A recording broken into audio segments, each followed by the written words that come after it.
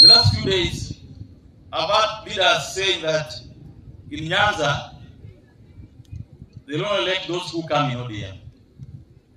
And that Raila doesn't need anybody else to be president. I want to say this, that Raila Odinga needs everyone's vote to become president. Not just ODMers, not just the new people. Raila Odinga needs everyone's vote. And request leaders, especially from Nyanza, to stop their arrogance, to stop their hubris, and look for votes in a peaceful manner, in a manner that seduces votes, that does not create apathy. Because if you tell us that there will only be one candidate for governor in CI, what happens to those else who want to run? What happens to their supporters? So tungependa kuona uchaguzi kama sisi wote tumefurahi kwamba Raila alikuwa rais. Lakini hatutaki kwamba Raila akiwa rais tena tuchaguliwe yule atakuwa MCA. Let people decide who becomes the MCA. Yule atakuwa mbunge, watu wananchi waamue ni nani atakuwa mbunge wao.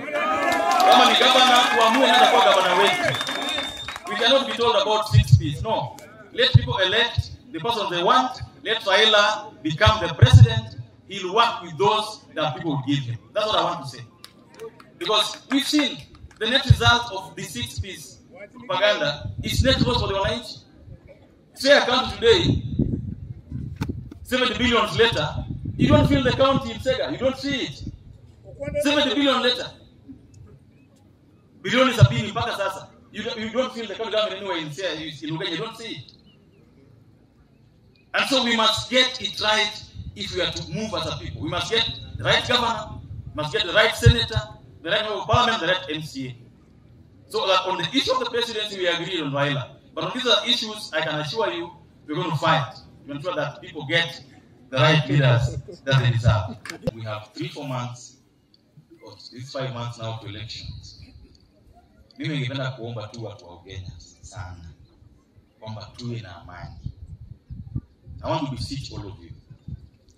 I mean, for the last 3, 4, 5 months, I've been telling everybody that I meet, let those who want to come and run for MCA come and sell their agenda. Let those who want to run for MP waguze sera zao. Let those who want to run for governor waguze sera zao. For me, that is very important, and I would not want to interfere with that. I want everyone to be able to say their say. Everyone to be able to, do their do. But then when the time comes, people can then make a decision on what they want as their leaders for governor, senator, all these seats. It's very important that when that happens, we do it peacefully. Tuifanye kwa amani. I think we as Nyanza people, we as Luos, God has not been so good to us. Because this time, the presidency of Raila Odinga looks more certain than it's ever looked. And if you look at how poor we have become, prices of goods have gone up and all that, Raila Odinga is the president we've been waiting for as a people.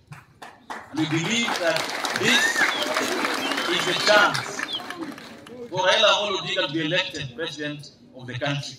And we are not going to vote for him because he's a Luo. No. We vote for him because he stands for things that take our interest. Raila Odinga said that he wants to expand tertiary education. He has said he wants to expand chances for internship. He wants to expand chances for work for our young people. And he has said that when you finish college and you still don't have a job, he'll give you 6,000 kila mwezi ujikimu kutafuta kazi. And we are going to talk about because it's low. He has said that he's going to fight corruption that has eroded the fabric of the country. And we believe him.